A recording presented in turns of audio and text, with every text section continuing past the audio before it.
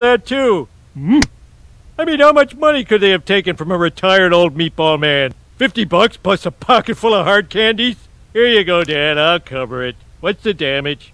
$10,000! Where the hell did you get that kind of money, you broken down old meatball man? It's 20 years of my cribbage winnings, saved up in a cigar box. I was gonna leave it to you, and now it's all gone.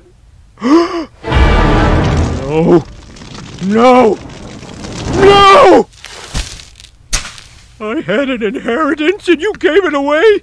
I'm so mad I could kill you, but now I'd get nothing.